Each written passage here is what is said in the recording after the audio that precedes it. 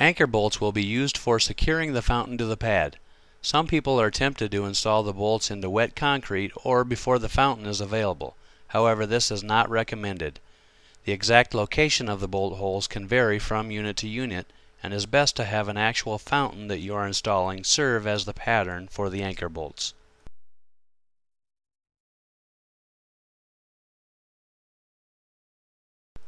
Once the pad is ready for use and your fountain is available, connect the supply hose to the shutoff valve. Place the fountain over the riser tube and position it so the water line and supply hose line up centered in the thermal tube. If you have a constant flow application, make sure the constant flow drain will align properly with the drain pipe in the ground.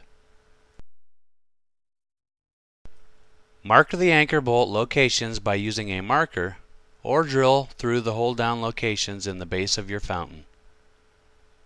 Move the fountain out of the way and drill your anchor bolt holes. Ritchie recommends using stainless steel anchor bolts. They are available through your Ritchie dealer. All Ritchie poly fountains have pockets molded into the sides large enough to accommodate a drill while marking anchor locations for the fountain. Ritchie steel fountains are provided with hold-down brackets to anchor the unit.